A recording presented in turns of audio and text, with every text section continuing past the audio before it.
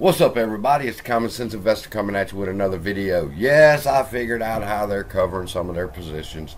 Yes, first let's go to the Discord where people are discussing what's going on with Sundial. Then I'm going to back us up and we're going to talk about GME first. And then we're going to talk about how that split was supposed to affect the shorts, but it hasn't yet. Alright, so over in the Discord, we see that Christopher wants to know, so when does Sundial come back to trading, today or tomorrow? Chris, according to the notification we got, it could be one or the other.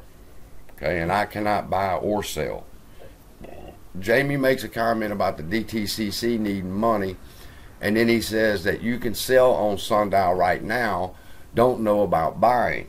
Alright, well I can't do either one, but that's not the point. Bumblebee says it takes the broker's time to recalculate the positions after the splits, which is bullshit. I know that's what the bullshit they feed us, but it's bullshit. If they can do hypersonic trades at the speed of fucking light, then you could get this split shit straight. You just don't want to, but that's not the point. Bumblebee's still correct. That's what they tell us.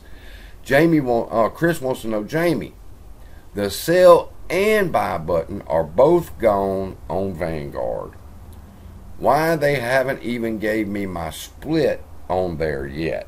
I still have thousands of Sundial right now. Then Jamie said that Vanguard must have a problem with their clearinghouse, and Vanguard is their own clearinghouse. Okay, let's talk about this. Right now, Sundial has been halted just like GME was halted yesterday on Apex brokerages. Alright, wherever Apex is the clearinghouse is where the breakdown's at. I've told y'all that in the beginning. If you remember and been following me, I said Apex is overloaded. They're fixing to be exposed. Do not change brokers. But there was another influencer out there that convinced everybody to do it. And it took the pressure off Apex, but the pressure on them is back. And that's what's going on right now. Apex brokerages are the ones that are removing the buy and the sell button. You can't do either one on some brokerages. On other brokerages you can. Right, but you cannot buy any new ones. That means they're fixing the problem, number one. That means they don't need you buying any more synthetic, naked, Guatemalan, whatever you want to call them. Do not complain about the buy buttons disappearing. As long as your sell button stays there, we're fine. But the sell button is missing too. At least on Vanguard and on mine for a little while on Webull. So, what's going on? I'm going to show you what's going on. I'm going to show you how this stock split for GME was supposed to work. And then I'm going to show you the data, and then we're going to talk about that. Alright? So looking right here on Fintel, we can see that GameStop Corporation is at $32.48 a share, down $1.50 or 4.4%. It has a short interest of how many?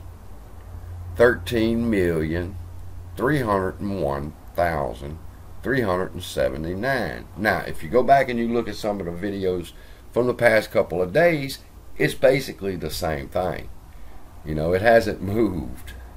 So, why, when they did a 4-for-1 stock split, why hasn't the shorts split also? That's the first question, because I did the math. Alright, let's talk before the split. Alright, before the split, you had one share of GME and it was worth $150. Okay? Now,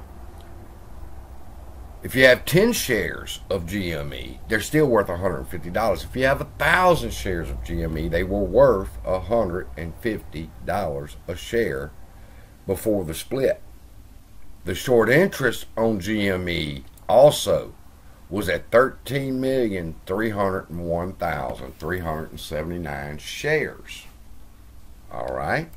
Now, if you did a 4-for-1 stock split, the new short interest on GME should be 53 million 205,516 shares.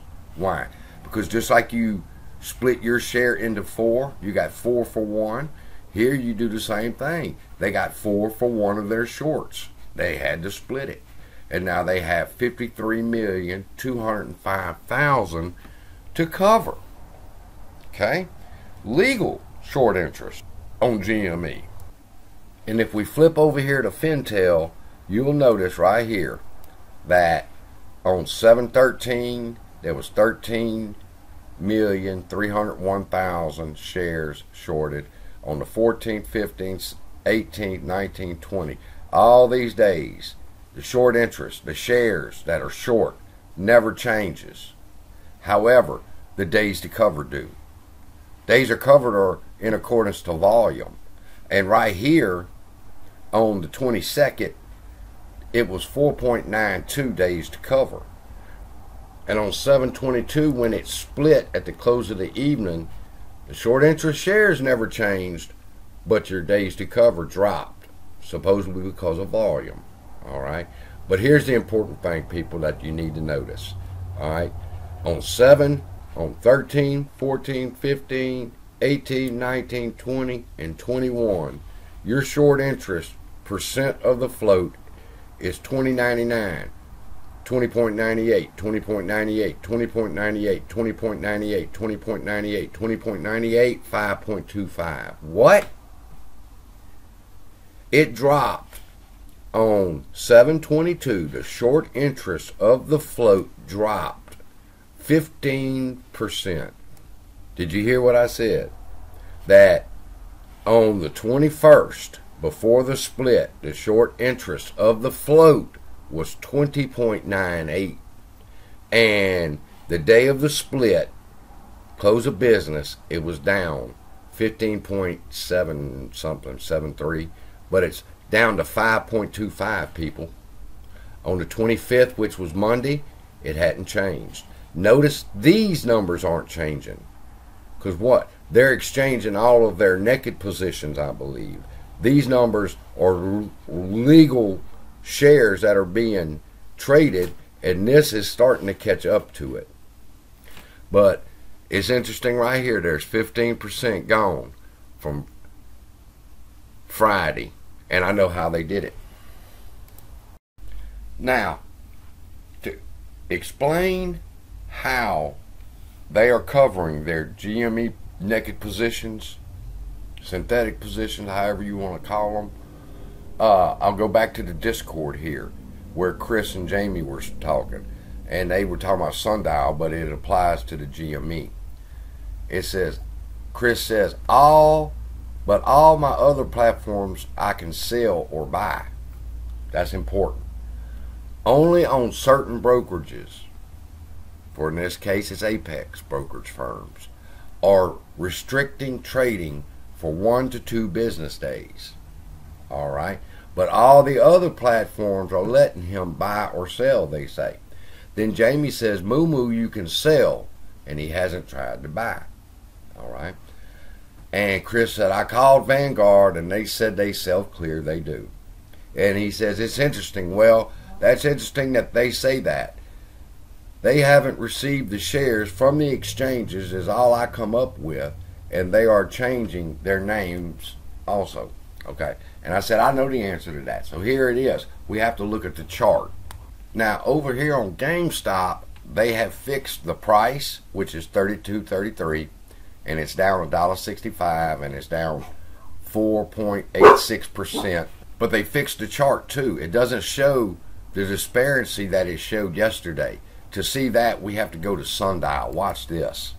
Now, the Sundial split, we went from 30 cents, right, somewhere right here.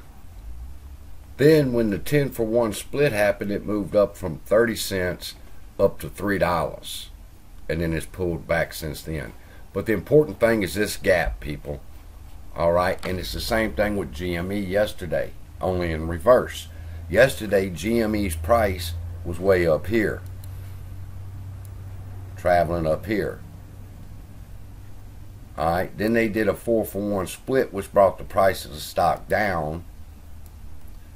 something like that. And it's done the same thing here. Now, how are they covering? How are they getting away with what they're getting away with? Well, it's very simple. Just like he said over there in the Clubhouse chat on our Discord, all right, he has yet to receive his shares.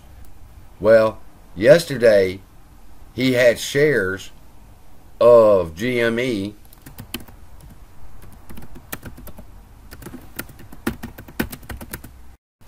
but they hadn't been placed into his account. All right. However, on other brokerage firms, the new price was trading at $32 a share and falling. But he couldn't take advantage of the split because the stock had been suspended. So here's what's going on. 10 shares of GME waiting on split to be added to his or her account. Apex suspends trading for 1 or 2 business days. During these 2 business days, they can buy shares on the open market, not for $150 a share, for $32 a share. And then when GME reopened, they were able to put this right amount of shares into the account. It looks something like this. That really doesn't say nothing except for the fact that if Apex did not have the extra 3 shares to give its account holders, then they suspended it for 2 days, gathered up the shares they needed at $32, placed them into the accounts, and now you're safe. All right. But that's just what was going on the surface, people. What really is going on is if we look again here at the Fintel, all the way up to 721, we're holding at a 20.98% interest of the float. Then the day of the split, it fell to 5.25. Showed y'all that in the beginning. But this number never changed. But we'll talk about that in the next video. Right now, if nobody else has made the video explaining how the short interest float percent of the float is dropped 15%, I'll do the video when I wake up. Love y'all. Be blessed. See you in the next video.